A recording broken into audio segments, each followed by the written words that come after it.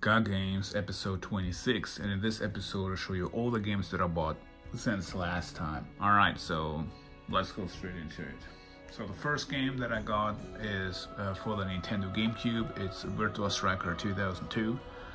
This is one of my favorite GameCube games. The reason it took me so long to get it was because I either found the game only the loose disc, incomplete, or kind of messed up. So it took me some time, but if you watch my collection videos or my pickup videos, you might have noticed that I only pick about like a handful of GameCube games per year, for the simple reason that I don't play that much GameCube anymore. So I just really want to add my all-time favorites, and this is one of them, Virtua Striker 2002. And I know a lot of people might prefer the Dreamcast version a bit more because it has a bit more of arcadey flair, but I always like the GameCube version more, not only because it looks significantly better, but it also plays way smoother, and the camera angle is not that close like in the Dreamcast version, which can lead to a lot of frustrating moments later when the game becomes harder. And so yeah, but the game is also very arcadey. It's in a very arcade football game. I love football games, so that's why I picked it up. After 2002, there was Virtua Striker 2003, but it was an arcade exclusive game. It never came out to the consoles, it was just arcade exclusive. There is, though, on the internet a beta build of 2003, so you can download and play through emulation. But yeah, that was the last game from the Virtua Striker series. There is still glimpses of the core engine in that Tokyo 2020 game for the PS4, which I only bought because of that reason, but it's not good. It's just you're playing as a bunch of avatars, and yeah, it's not good. But Virtua Striker 2002 with the GameCube is good, so that's the reason I picked it up.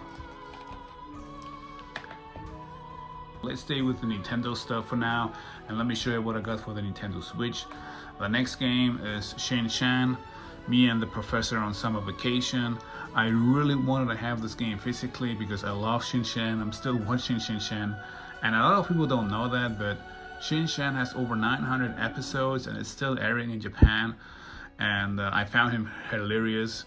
I really wanted to have the game physically, and I bought the South Korean version of this game because I found it for a really good price, and I also believe that it might have the English translation, but I was wrong, and this is more of a learning money now for me because the game is fully in Korean only, and yeah, what a shame. So I have no idea what they're talking about, but the game looks beautiful.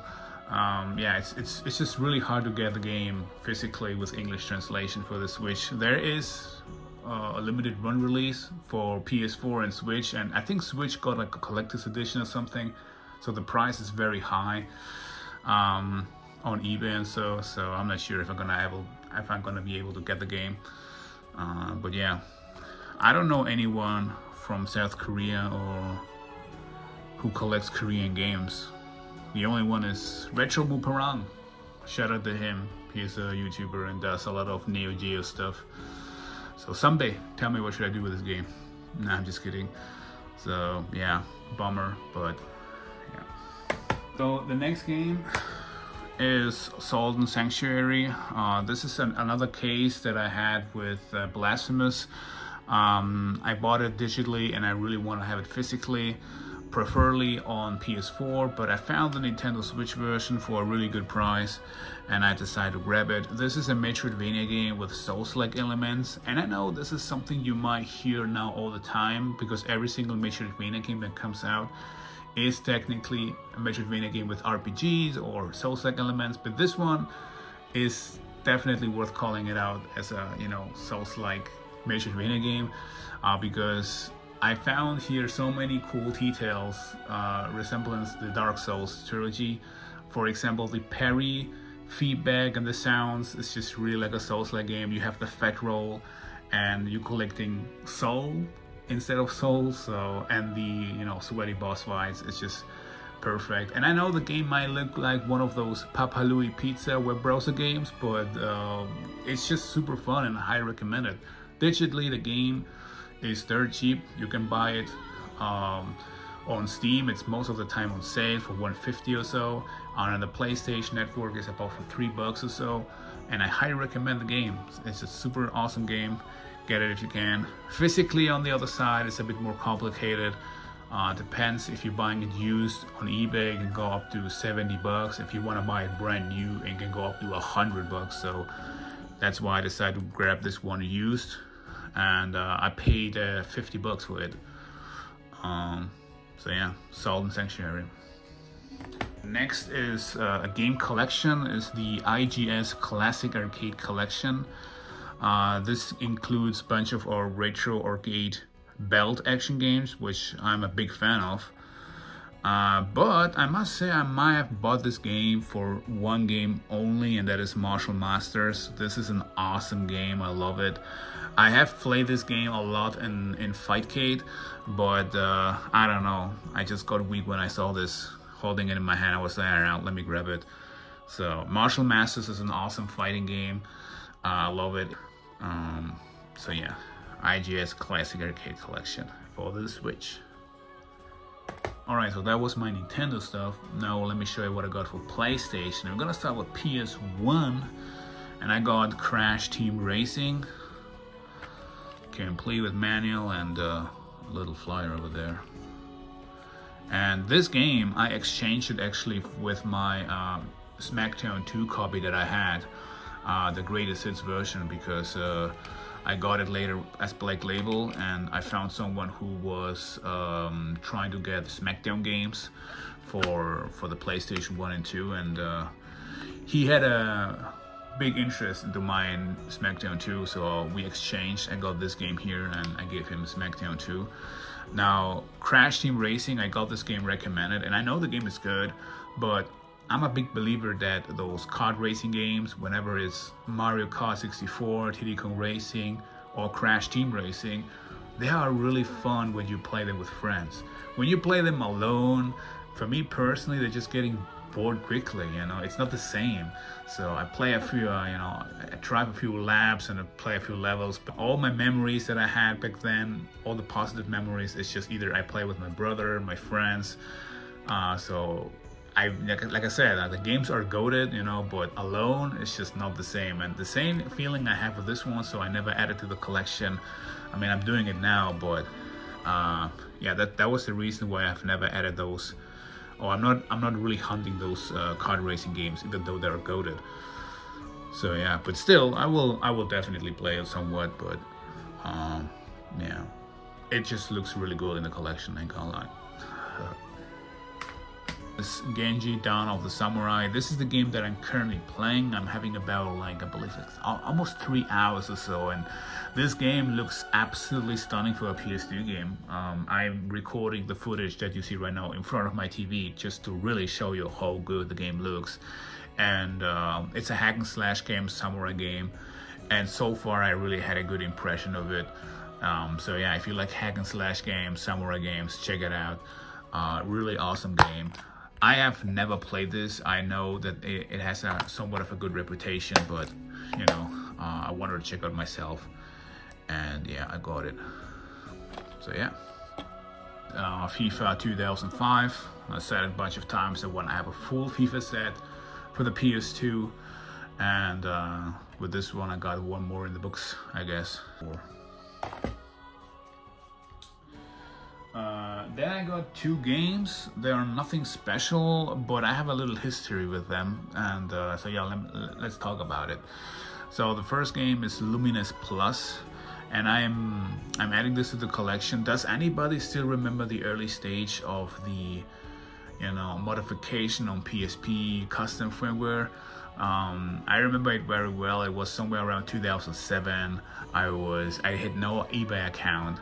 I was not collecting games. I mean, obviously I wanted to hack my PSP, and but in order to downgrade your Sony firmware so you could install the custom firmware during a specific time, you needed Lumines for the PSP. And I remember that I was on vacation, I was visiting my family, and I was hunting the game so bad. I was walking around into every single second-hand store, video game store, and I couldn't find it. It was sold everywhere, and I was like, man, as soon as I hack my PSP, the first game I'm gonna play is Lumines. but I never did. It was out of sight, out of mind, because I think like a few weeks later they released another version which allows you to just downgrade your PSP so you can install the console firmware. And I found the game on eBay for, I believe it was $350 or so. And I mean, obviously it should have been the PSP game, but I was like, wait a minute, we both have some open business now right now, and I grabbed it. So yeah, it's a decent puzzle game where you have to, build up some bricks and destroy them to build up your score. It's nothing special. I would not really recommend the game, but like I said, I had a personal story with this game, so I picked it up. So yeah, Commando Strike Force. This is a game that I boycotted when I was a kid because I loved Commandos back then. I loved the top-down strategy games. 1, 2, and 3. I played them on PC back then, and I loved them. And now, during a time, the World War II shooters like Call of Duty, Medal of Honor, Battlefield, they were doing so good. So I believe that Eidos decided, let's jump onto the hype train and let's use our beloved Commandos franchise and make a first-person World War II shooters, because apparently they're doing so good, right? Well, the game was not received very well, neither from the critics nor the fans, especially not from the fans. And that was the end for the Commandos franchise. Till early this year, they released Commandos Origins trailer, and they said that they're going to go back to the roots as a top-down strategy game. They released last month gameplay footage, and the game looks good. So, I can leave the past behind now and check out actually the game if it's really as bad. Because I have never seen gameplay footage. I've never played it myself. I checked it out, and yeah, it's not good. But yeah, it's just like a bland first-person shooter game. Nothing special. I would not really recommend it, but I saw it, and I want to give it a try because I got hyped with Commandos. I ain't gonna lie. I'm looking forward to the top-down, strategy game, Commandos Origins. Can't wait to play that one. So yeah, Commando Strike Force for the PS2. I got nothing for PS3 and PS4, but I have some cool games for the PS5 and some other stuff that I'm gonna show you now. So first, I'm gonna show you my SSD that I just got. I just got really tired of every single time when I'm buying a new game, I had to delete some games, or sometimes 2 games, because there are over 100 gigabyte most of the time now. And I cannot, jump from one game into another just like that, or just play a few rounds Tekken, Street Fighter, because I never had enough space, And that I reached a point where it was so annoying that I said, what, let me just grab an SSD, and I'm good. And I got myself a 2 terabyte one. I actually wanted just to get 1 terabyte, but the price are weird. Like 120 cost 1 terabyte and 159 costed 2. So it was like, yeah, let me get the 2 terabyte, and I'm good with that. So yeah. Now you might think about that I should have probably keep the money and save it, so when the PS5 Pro releases I could just buy it. But I'm not gonna get a PS5 Pro because there is no point. I don't see a reason why you should get that. And I mean, the only positive thing that I see that is Assassin's Creed Shadow's gonna run in 60 FPS. That's the only thing, but I'm not spending 700 or 800 bucks for that console. And then I don't even have a disc drive. You have to buy that extra. So I don't know. Sony has become a scalper of its own, I think. And so yeah, I'm not buying a PS5 Pro. So yeah, but I got this one instead. So then I got myself a new controller, which is the Astrobot controller. That's how it looks, with the white analog sticks. And on the back it has like the little Astrobot logo. If I hate something about the PlayStation 5, it's definitely the durability of the controllers. All the limited edition controllers that I bought so far, from Spider-Man 2, God of War Ragnarok. I have another 2 white controllers that I bought when the PS5 came out on release. I have another purple one. All of those controllers have stick drift. The only controller that's still alive is the controller that I'm using right now, and that has a military camouflage. Actually, wait, let me show you.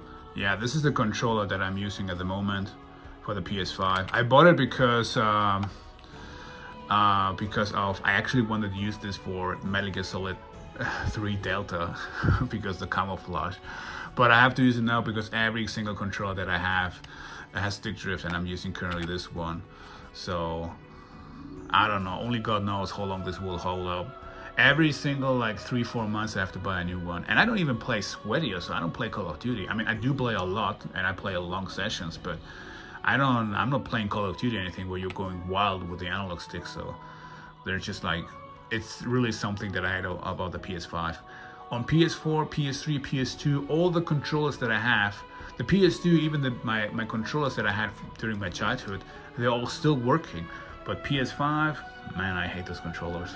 Alright, now let me show you the games that I have for the PS5. I'm gonna start with a very popular one, Concord. Now this is actually, I have a very funny story about this game, because I bought it together with my SSD. I went home with it. I bought this game based on a recommendation from a guy that I was playing Helldivers 2 with. And I bought the game, the SSD, and went home, and then I needed to go on, not needed, but I went on vacation, and I was there for 2 weeks. And when I came back, I heard the news that Sony's, taking the plug off the servers, and I was like, oh my, already? So I'm surprised, man. Sony is giving up after 2 weeks. They're not even transformed this game into a free-to-play game or anything. That's so radical. Like, I'm surprised. So when I came back, I had in total 3 hours to test the game, and I played for about an hour or so. And I must say, it's definitely, for my first impressions, because obviously I cannot really say much after playing 1 hour, but for my first impression, it's definitely not the worst game I ever played. There are definitely far worse ones, but it's just like a first-person V versus 5 game that, nothing special in my opinion. But I'm not sure. Like, it's just these days, man. Like, YouTubers are complaining and whining non-stop. That's number one, and it generates like a hate train. And also, I must say that I believe the developers, that didn't react very well to that critics and stuff. So I think that's kind of like the reason why the game failed so hard. But it just really surprised me that Sony was so strict and say, all right, we're taking it off the market. There is also currently right now this crazy price speculation with the game that, it's gonna be like a holy grail later or so, similar like Godzilla. But I must say, you can say what you want about Godzilla, but at least you can play it offline. You can put in your disc and play it. This game, you cannot do anything with it because no offline mode, so you can only put the disc and try to play it, and that's it. So it's kind of weird. And also, it does not have any popularity. It has no community. Nobody likes this game, so I highly doubt this game is going to be high in price. I mean, on eBay, people trying to sell it, but at the moment, you can still go to retail stores and find it. Last time I was there, there were still a few copies left, so I don't think it's that hard to get. So before you go on eBay and bargain with people buying this game for 80 bucks or so, check out your retail store. It might be still lying around. Concord for the PS5. Yep. Oops. The next game is Saga Emerald Beyond for the PS5. I really forced myself to like this game because it has only positive reviews. I have never heard or seen anyone talking bad about this game, but I just don't understand, because the game, in my opinion, is not good. So you play one of in total 5 sagas, and I picked the first saga that I played was the Vampire Lord one. I don't know why, I think it just gave me JoJo vibes or so. So I picked him, and the game starts with like a comic type of dialogues, and it's Grinch. To a point where it's just painful Grinch and not dumb fun Grinch. And then the game puts you in this map. It just does really the bare minimum here. So you walk around in that map, super linear. The game gives you like a few events. It's either story or a combat event that you can, just participate as many times as you want. No exploration, nothing. It's just really bad. Now, the highlight of this game, which in my opinion is still only decent, is the combat system. So the game itself gives you actually like cool options, like you can set up a formation, you can set up different roles. When you start the combat, you can chain up your party members into a chain combo, so they will attack next to each other and doing more damage, because like there's a combo meter and it builds up the damage scale. You can also interrupt attacks, and that the enemies can do that too, by the way. So it might look like you're about to lose, but if you have placed the party members correctly, you can even turn tides and win the end. So the story turns out to be an absolute Grinch fest.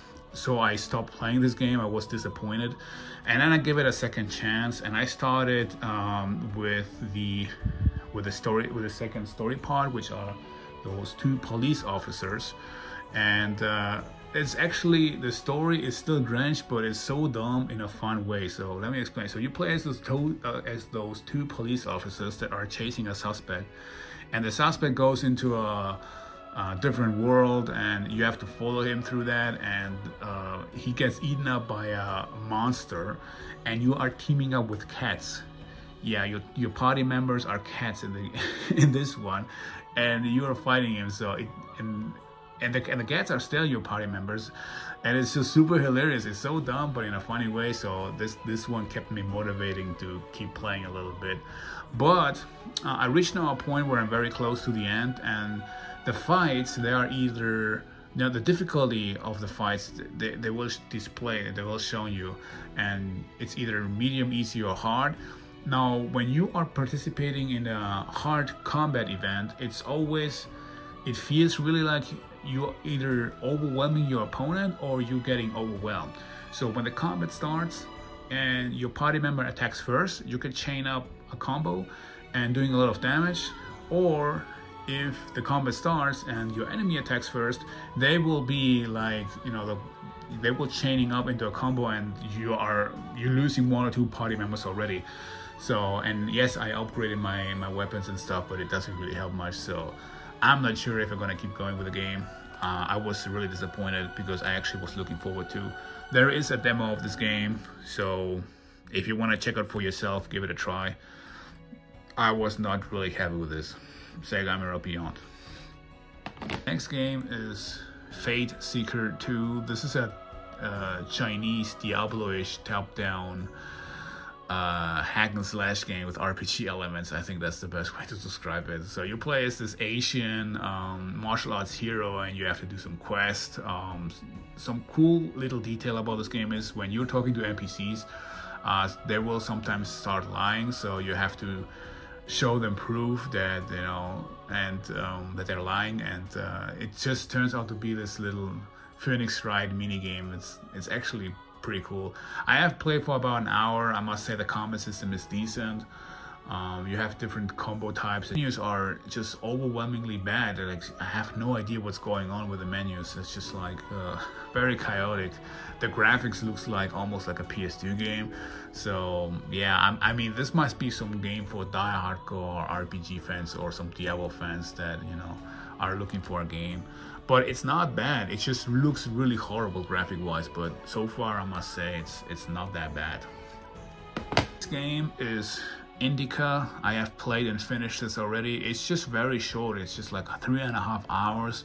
It's also more of an interactive movie, but not really interactive because I have a few puzzles and riddles that you have to do, but it's just mostly only walking around and talking the whole time. It's just more like a movie, to be honest. Now, the game is about Indica, a young nun in Russia, and she's getting treated very bad in the monastery, and one day she has to do like a delivery mission, deliver a letter, and she finds a convict, and because the convict helps her, she wants to do good and help him as well, so she flees with him, and she's consistently battling with her inner voice and her urges, and there's a lot of dialogues, and they're very interesting. However, what I wish this game would have done is giving you eventually some dialogue options, because this is all you do in this game. You're walking around, you solve some puzzles and riddles, and they are talking all the time, but you cannot participate or having like somewhat of an interactive experience because it's very linear. They're just talking, and after 3.5 hours you see the credits already. But it's still very interesting. The story is actually pretty good. However, I would probably only recommend it if it gets a bit cheaper. Even though the game on day one costed me 30 bucks, I think that's a little bit too much for 3.5 hours. The game should have been maximum 20, I believe. So, but it's still nice. So if you can find this on sale somewhere on a shovelware area, so grab it. The game was fun. The next game is Withering Rooms. I have not played it so far. I couldn't. But I have opened it up because I've noticed how heavy the game is, and it's because it has like a little deluxe edition or limited edition book or something with the characters. Now, Withering Rooms is a 2.5 platformer horror game. Like I said, I really can't say much about it. I just grabbed it, and I'm gonna play it the next days. The next game is Yars Rising. This is a game that I want to have for the Nintendo Switch, but it was sold out, so I got it for the PS5 instead. And I must say, I don't really regret it because haptic feedback on the controller is very nice, so I'm glad that I got it at the end for the PS5. So in this game, you play as Amy, who is working for the Q-Tech Corporation, but she is there because she is like a spy and she wants to, you know, find out about the secrets, what's going on behind the scenes in that corporation. And while she hacks terminals, eventually she gets some powers which she needs because, you know, she's getting attacked by robots and all that stuff. And it's a really nice game. Really tried it out and I fell in love with it. The soundtrack is amazing, and you're getting more and more powers the more you progress in the game. And yeah, check it out. It's like I said, I just finished this game and I really liked it. So Yars Rising for the PS5. All right, and that's it already. Now, before finishing the video, I want to say here something, because I was thinking about eventually doing another video series. Nothing special, it's just what people usually do with those retro video game collecting channels. It's just games that I'm finished or games that I'm playing, because I have beaten other games that I haven't shown you. I have just finished the Wolfenstein games, both games, and a bunch of other games. So if you want to see that type of video too in this channel, let me know in the comment section. I would really appreciate that. Otherwise, I might see you in the next collection video. So yeah, leave a like and subscribe for more collection of the videos. Thank you and bye.